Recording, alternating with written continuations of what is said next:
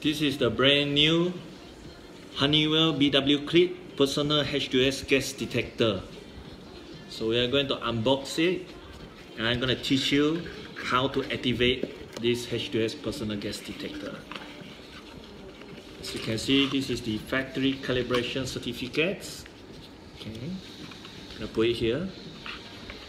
This is the brand new H2S personal gas detector. Magnificent device. So now we are going to take off the sticker. Sticker off. See, it's the shining screen. Now press this button.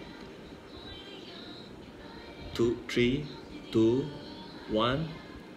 There we go.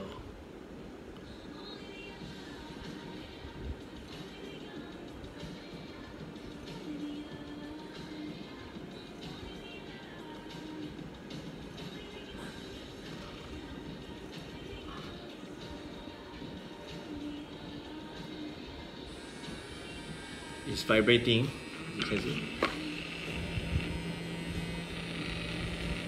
Means that it's going for activation mode with 10-second life. See, it's vibrating. 3, 2, 1.